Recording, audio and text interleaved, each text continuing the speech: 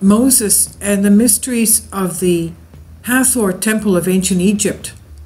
Was this a location where monatomic gold was mined? The Hathor cave, the temple of Hathor, where we find all these steles of the ancient pharaohs of Egypt, was thought to be the area where white ash was found, perhaps the unique monatomic gold.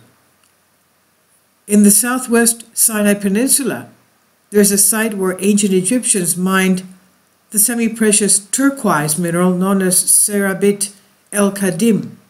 The great Sir Flinders Petrie discovered an ancient mining camp and a mysterious oil field. The cave was originally opened by the third dynasty of King Sneferu, the builder of the red, bent, and medium pyramids, but it was reopened in the 12th dynasty and was also used on the 18th and 19th dynasties. But Petrie discovered something unique at the site, with about 50 tons of mysterious white powder beneath its foundation, a kind of a pure ash that remains unexplained today. Now, if it had to do with burning, the ash would be black and not white. But this mysterious ash was white.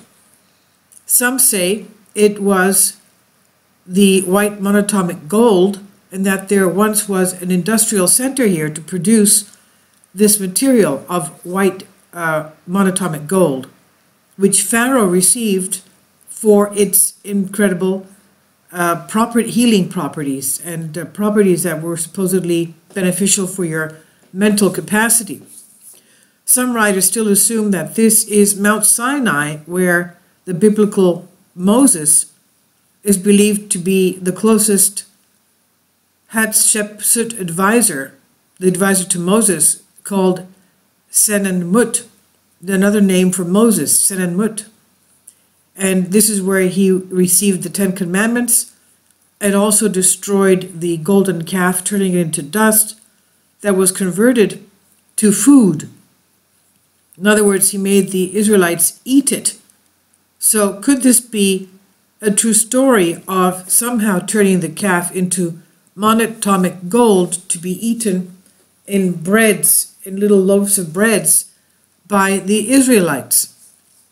Now, I'll leave a link below for you for the video to hear if you'd like. It's a 20-minute video. It goes very slowly, and it's narrated by a person from northern England, which has a very stiff and harsh Yorkshire accent. It's a little bit difficult to get used to, but having to do with the pharaonic monuments here, according to the Egyptian sites by the government, the pharaonic antiquities in South Sinai from the beginning of the Egyptian history, mining and smelting of copper led to an increased population in the Sinai Peninsula as colonizers began to move south, and several sites have been found which were exploited from very early times. Systematic mining and quarrying began when the pharaoh sent expeditions to investigate this area during the early dynastic period. Gebel Magara, one of the earliest indications of pharaonic interest, inscribed in the east face of Gebel Magara, depicting Dynasty 3, King Sekhemekt, and also Serabit el-Kadim, that's what we're talking about here. One of the best known and most important archaeological sites in Sinai is Serabit el-Kadim, on a highland east of modern town of Abu Zanima. Turquoise, much prized by the Egyptians, turquoise stone, was mined here at least from 3500 BC. So that's well before the time of Moses, which is about 1500 BC. So most intensively during the Middle Kingdom, as attested by inscriptions dating to the reign of Amenhotep II and III. The cave of Hathor, the temple of Hathor, a rock-cut temple dedicated to the goddess Hathor, began here in the early dynasty. The 12th dynasty is known as the Cave of Hathor, The goddess, who is often named as Lady of the Turquoise. The earlier shrine was enlarged during the New Kingdom, mainly during the reigns of Hatshepsut and Tutmosis III, and thousands of votive offerings and artifacts have been since recovered from here, including the famous set of statuette of Queen Tai, now in the Cairo Egyptian Museum. And we have here the Sinai Serabit el-Kadin Hathor cave steles, the columns, the stone columns with the inscriptions. Now the Hathor temple at Serabit el-Kadim, according to Bible origins, in the southern Sinai. To the south of the temple lies Gebel Seradit el-Kadim, Gorabi, and Saniyah. And it says here, I have proposed that Gorabi might preserve Mount Horeb. So it could be that this area was the exact area of Mount Horeb, or the rock of Horeb at Rephidim, and that Rephidim might be Serabit el-Kadim, while Mount Sinai might be Gebel Siniyah. Proto-Sinaitic stone tablets or stelae have been found in association with Egyptian mining camps in the area of this temple.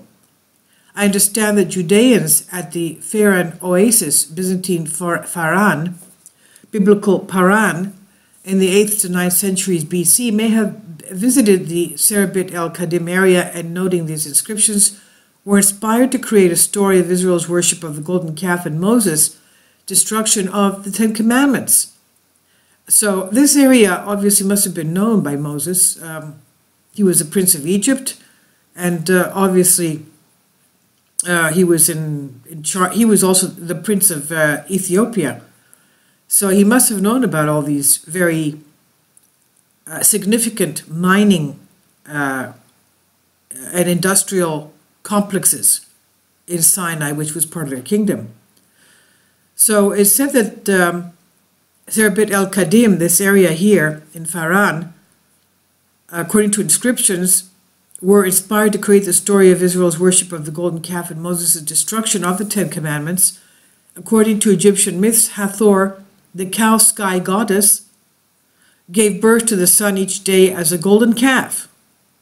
So perhaps that's why the Israelites made a statue of the golden calf, which in the area is believed to have been, the cow sky goddess of the area. Pharaoh in Old Kingdom pyramid text called himself the golden calf born of heaven, Hathor being heaven as a sky cow goddess, and implored Hor, the Greek Horus, to let him ride every morning the sacred solar bark or boat that carried the sun god across the heavens. Festivals were held in Hathor's honor, involving singing, dancing, drunkenness, and even on occasion nudity. Perhaps these cultic rites associated with Hathor at Serabit el-Kadim, in other words, the Mount of Horeb, were transformed into Israel's worship of the golden calf, while Moses was getting the Ten Commandments. The temple possessed votives to Hathor, bearing Proto-Sinaitic inscriptions revealing that the Asiatic miners had no problem equating Hathor with their gods and goddesses. Perhaps the Asiatic miners honoring of Egyptian gods, Soptu and Hathor, became transformed into Israel honoring the golden calf, ? The temple began as two calves. To the viewer's left, dedicated to Hathor and Sopdu. Hathor was the goddess of miners who mined turquoise, malachite, and copper. She was also the goddess who received the dead into the underworld via a cave in the side of the mountain to the west of the Nile. She is frequently portrayed with her head or body emerging from the cave in the western mountain, receiving the dead into the underworld. Sopdu was a warrior god associated with Per Sopdu, modern Saft el-Hene, in the eastern delta at the west end of Wadi Tumilat. He protected Egypt's eastern roads from invasion by Asiatics and was called Bull that tramples the Menti nomads of the east, and he's portrayed in Asiatic garb. So this seems to be the area of Sinai's Mount Horeb, where the Mount Sinai area of where the prophet Moses, during the Exodus, received the Ten Commandments.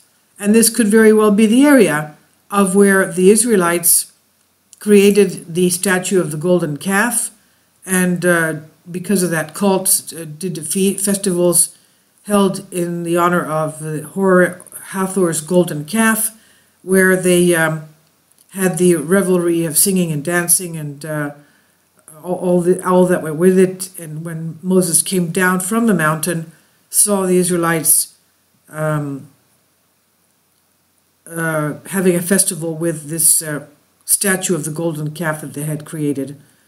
In other words, they were doing what the people of that area were doing. So this is in the monatomic gold.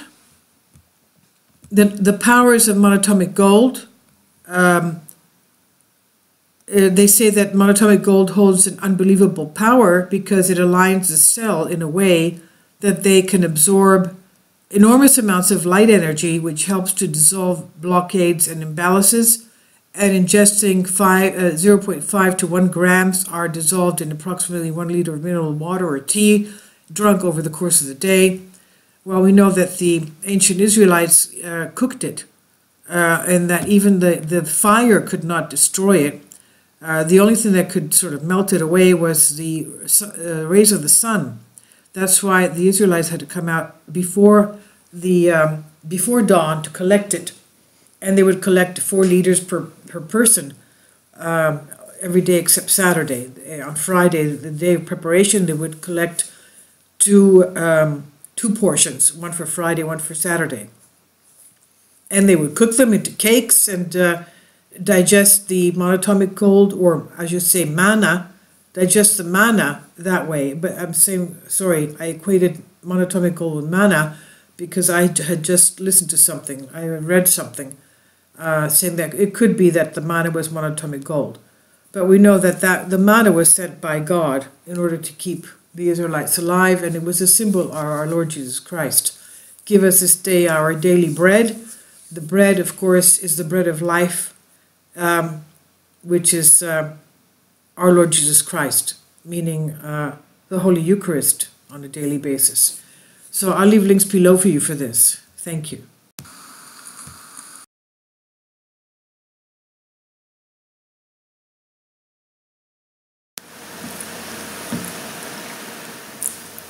If you'd like to join me on my Patreon account, you will hear content not covered by mainstream media. These riveting stories will be based on my research, and I will state my opinions and give my personal insight on diverse and controversial subjects and world events not covered by mainstream media, and not supported by YouTube guidelines.